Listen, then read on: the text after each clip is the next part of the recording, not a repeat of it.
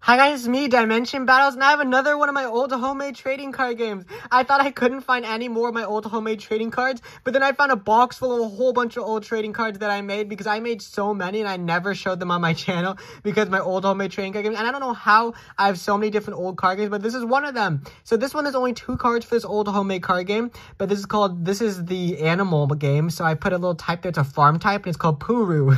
And it's a level 4, like I wrote 6, and it says Fat Block. Twice block, attack this turn against health. Mud, deal 3 damage. So these moves are almost like Pokemon, but then the stars are like Yu-Gi-Oh! It's like a combination of all my favorite games, and these were made using sticky notes, which I think is so funny. So this was actually inspired by my friends. So we used to eat pizza together, and one day we ate pizza, and then there was a vending machine, and we got this squeezable pig, and we also got a squeezable donkey, which is Buru. A stage 5 farm card, level 4, and it says effect deal 4 damage or snort. Or charge, deal 4 damage, or snort twice, draw 1 card, which is a really good ability. And I like the way these cards look so simple, but so cool. I made these when I was 10, and I'm 20 now, which is crazy. And then the next cards we have is for another old homemade trading card game of mine, and these are army cards. So me and my friends used to play like this game where we would draw, and you'd have one category. So someone would draw dragons, someone would draw army soldiers, someone would draw planes. And when I got home, I was like, I'm always the dragons person. I want to try drawing the other ones. That's when I made this army card. So it says battle army, army soldier. It's a level 2. This card successfully hits. That's not how you spell successfully. It's successfully. Oh no, my dog's barking. It's okay, just ignore that. Shh, ignore my dog barking.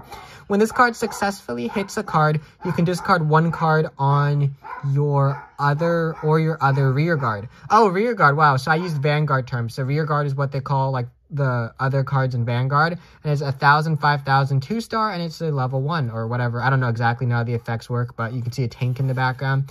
Army Nurse, it's a nurse card. When this card is placed in your rear guard, add 1 battle army card from your deck to your hand. Yeah, so this is like the nurse in battle, and it was like another army card, and that was fun to make.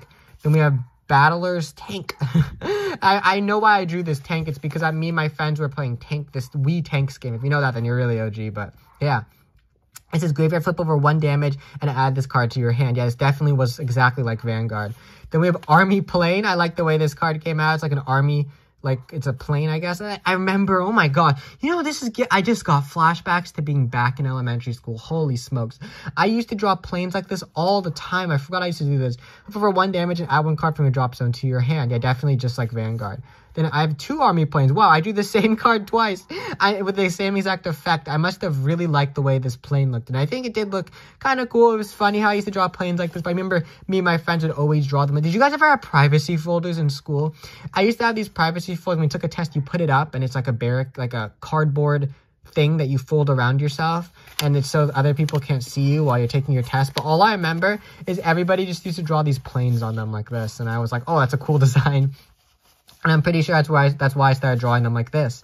Anyways, these are my old homemade trading cards. And I hope you guys did end up enjoying this video. And if you did, make sure to leave a like and subscribe because I'm uploading again every Saturday. And thank you for watching. Oh wait, I messed up my intro because I said that. Let me just say it again. If you enjoyed this video, make sure to leave a like and subscribe. Bye guys.